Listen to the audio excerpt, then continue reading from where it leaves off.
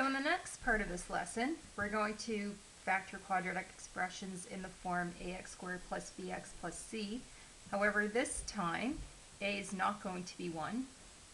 So you'll see a number in front of the x squared instead of the invisible 1 that was in the last questions. So today what we're going to do is when a does not equal 1, we're going to try common factoring first. So note, when the leading coefficient is negative, like in this question here, the leading coefficient is the first number in front of that first variable. Make sure you start by factoring out the negative number first. So I want you to factor out the negative 4, not positive 4. So in this question, we're going to start by factoring out negative 4 because 4 and negative 4 are both common factors of the negative 4x squared minus 16x plus 48. And we're again going to choose the negative 4 in this question and not the positive 4. So I'm going to divide each of these terms by negative 4. And negative 4x squared divided by negative 4 gives me positive x squared. Negative 16x divided by negative 4 is positive 4x. And then 48 divided by negative 4 gives me negative 12. So that was the first step. We common factored as our first step. Our second step is we're going to factor this trinomial. We're going to factor further. So I'm going to make my factor sum chart. So I'm looking for factors of negative 12 that add up to or sum to 4. So I might try negative 3 and 4, okay, because I'm just brainstorming. Now that doesn't work because negative 3 plus 4 is positive 1. And don't forget, it's hard sometimes to think about numbers that multiply together to give you a negative number. So just think about positive numbers. Pretend that this is a positive 12. What numbers multiply to positive 12? 3 and 4. And then add your negative in to one of these numbers after. Okay, so that doesn't work, so I'm going to think again. Well, let's try 6 and 2. And then I want to put a negative in for with one of the numbers. So 6 times negative 2 is negative 12. And when I add 6 plus negative 2 together, I do get 4. That's what I was looking for. So these are my values of R and S. So I want to rewrite that negative 4. It's really important that we don't forget to do that. I'm going to draw my two brackets.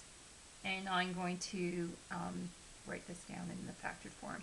So it's going to be x plus 6, and then x minus 2. And then that's factored. Okay, so let's just write down a little tip here. Don't forget to write the negative 4. So whatever you have common factored out, don't forget to include this in every line. Otherwise, when you expand it out, it will not be the original question. You will not get the right answer. All right, let's do the next question. So now we're going to factor 3a squared plus 3a minus 18. Again, a is not 1. This is factorable, so I'm going to factor out the 3. That's the greatest common factor. So when I factor out the 3 from my terms, I have a squared plus a minus 6. So that, again, that's my first step. I common factored first because a is not 1, like the questions that we did on the other side. My second step is to make my factor sum chart. So here we're looking for factors of negative 6, not the negative 18 because we've already broken this down. And they need to add to the number that's in front of the a, the coefficient of the a, which is that invisible 1 that's here. That sums up to 1. Okay, so never ever write a variable in this spot. It's always a number. So we're trying to find numbers that multiply to negative 6 and add to 1. So 3 times negative 2, that multiplies to negative 6. And when I add 3 plus negative 2 together, I do get the positive 1. So those are my values. So it should say a plus 3 times a minus 2. And again, don't forget to write the 3 in that spot. And that was your third step. Let's go back here. I forgot to write down that this is your third step in that question as well. Okay, what I'd like you to do now is pause the video, try the guided practice, do these questions on your own, and when you are ready to tick up your answers, just resume the video. So now I'm going to take up the answers. So we are going to factor these questions fully. We always factor fully. So A is not 1. We start by common factoring as our first step. So you should have had 2 times x squared plus 5x plus 4. That would have been your first step. Your second step is to factor the trinomial further. So here in your factor sum chart, you are looking for factors of 4 that sum to 5. Okay, that add up to 5. The numbers that work are 4 and 1. So we write down our final factored form, which would be x plus 4 times x plus 1. Oops, sorry I made the chart and I didn't realize you couldn't see it. Here's the chart. And that's your third step. In this one, you may have found this one a little bit more challenging. Now, if you look really carefully, this is not in the form of x squared plus bx plus c. Take a look at those exponents. They're not the same.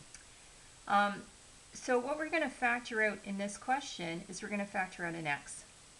After we factor out an x, we have x squared plus 9x plus 20. Now that's in the correct form. So sometimes our common factor could be a variable. It doesn't have to always be a number. Our second step is we're going to factor the trinomial brackets further. So we're looking for factors of 20 that add up to 9, or sum to 9. So the numbers that work here are 5 and 4, because 5 plus 4 is 9. And then we're going to now write our final answer. So we have x plus 5 and x plus 4, and that was our third step. Okay, class, that's it for this lesson. In tomorrow's lesson, or I guess it's not tomorrow's lesson because you might be doing it today as well, but in the next lesson we're going to factor trinomials in the form of ax squared plus bx plus c, and in those questions you may not be able to common factor first, so we need to use a different method.